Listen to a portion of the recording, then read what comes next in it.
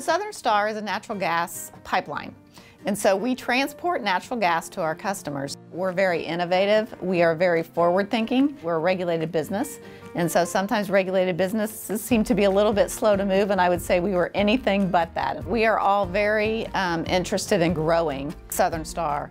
And I think when we think about that, right, it can go a couple different ways. We can grow it organically, we can grow it through acquisition. Either way, it was going to be growth, and that meant growth in terms of transactions, growth in terms of customers, growth in terms of people.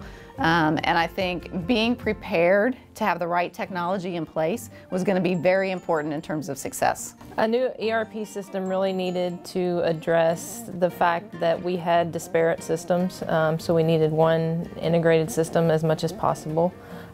We also needed to modernize our technology and then also just allow for growth, right? As we grow the company, the system needs to be able to handle that. So we chose Oracle Cloud because it was the right fit. It was not too big and overly complicated, and it was robust enough to allow for the growth that we knew we wanted to see for our company. One of the biggest impacts on how we operate is having the HCM, the HR modules, under the same umbrella as our finance and supply chain. The other thing would be just the technology enables us to leverage other tools. We were very impressed with our Capgemini team. Their diligence and flexibility, you know, working remotely, adapting to time schedules, and just their overall willingness to help us meet our goals was just phenomenal. Capgemini's Cloud Now methodology really helped us get through the project successfully.